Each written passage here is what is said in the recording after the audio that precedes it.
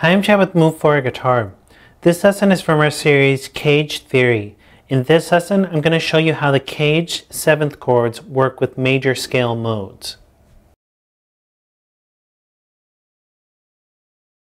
First off, if you like all the diagrams for this series, including the diagrams for this lesson, you can download our free e-guide, CAGED Theory.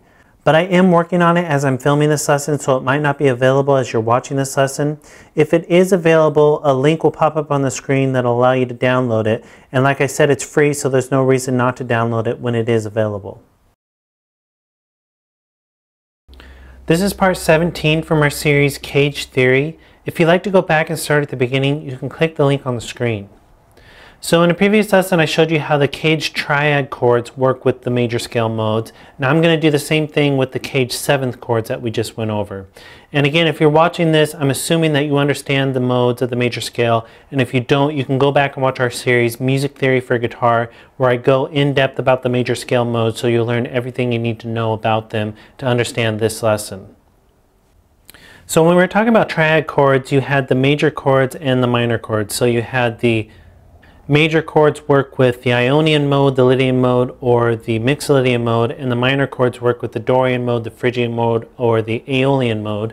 And now we're going to look at 7th chords, so it changes it up a little bit because you have two different types of major chords. You have major 7th and dominant 7th. So I'm going to show you how those fit using the CAGED chords, how they fit with the major scale modes. So on your scheme right now are major 7th CAGED chords up and down the fretboard. I put them in the key of G just to give them a key, and it starts lower on the fretboard. So these are all G major 7th CAGED chords up and down the fretboard. And I'm assuming at this point I don't have to point them all out. We've done that multiple times, so you should be able to visualize those. Major 7th CAGED chords work with two different modes. They'll either work with the Ionian mode. So this is a G Ionian mode, which is the same thing as the G major scale. If we were to point out where the CAGED chords lie within the scale, it would look like this. So all the ones that are in the red or the black are the intervals of the major 7th chords that actually fit with the CAGED chord shapes, and the rest, the grayed out notes, are the rest of the scale. So for example, right here you have your G major 7 shape and then the notes around it. Or right here you have your E major 7 shape. So now you can play a major 7 chord and you have all these notes that work around it if you want to throw in little licks or fills, and this can help with soloing as well, which we'll talk about more later. But for starting off, you could play major 7 chords, hit the chord, and then throw in these extra notes, including the notes of the chord, to create little licks, riffs, or fills like we did before when we were looking at the other chords and the other scales. And major 7, like I said, works with more than just the Ionian mode. It also works with the Lydian mode. So here's the major 7 chords again. If we put the Lydian mode on the screen, it's right here. And still within the Lydian mode, you have all the major 7 CAGED chord shapes. So again, you could play these chords and then you have all these extra notes if you wanted to play in the Lydian mode to throw in little fills and licks. Your next major chord is a dominant 7th chord. So we're in the key of G, so that's G7 chords. So these are your G7 CAGED chords up and down the whole fretboard. And dominant 7 with the major scale modes, the only mode that it works with is the Mixolydian mode. Mixolydian is a major scale mode, but it's the only one that has dominant 7th chords in it because it has a flat 7. So this is a G Mixolydian mode on your screen up and down the whole fretboard. And then we can highlight where the G7 chords are actually in there. So again, you could hit a dominant 7th chord, play that, and then you have all these extra notes that you could use for licks or fills or whatever you want to do. Now we're on to the minor 7, and minor 7 works with all the minor modes. So you have 3 minor modes that these minor 7 chords will work with. So on your screen right now is in the key of G, so we have G minor 7 CAGED chords up and down the whole fretboard. You have the Dorian mode that works with those chords. So this is the G Dorian mode.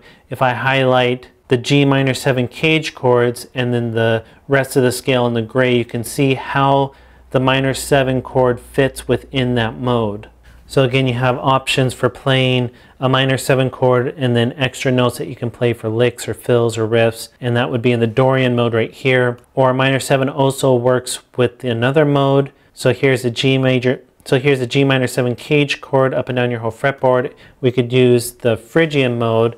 So all those minor 7s fit within the Phrygian mode, which will look like this. You have all your minor 7 chords highlighted in the red and black, and then the rest of your phrygian mode in the gray. So again, you can play the chord, then add in little fills or licks. And then there's one more mode that the minor 7 chords work with. This is back to G minor 7 CAGED chords. The G minor 7 also work with the Aeolian mode, which is on your screen now. If we highlighted the minor 7 chord, you see that it still fits within this mode. So the minor 7 chords work with all the minor modes of the major scale. The Dorian mode, the Phrygian mode, and the Aeolian mode. So just like we did with the triads, where the triads would fit within each of the modes, now we can do the same thing with the 7th chords, and it changes a little bit since you have two different types of major chords. And if you already know your modes, you might already know all this information, but I just wanted to point it out to make it really clear how you can use your 7th chords with the major scale modes and using your 7th chords that are coming straight out of the CAGED system, so they're easier to visualize up and down the fretboard. So that's how the CAGED 7th chords work with the major scale modes. Go ahead and move on to the next lesson where I'm going to show you how you can use the CAGED arpeggios combined with scales for soloing. And be sure to download the e-guide. All the diagrams are in there. And be sure to subscribe because we have at least one new lesson every day.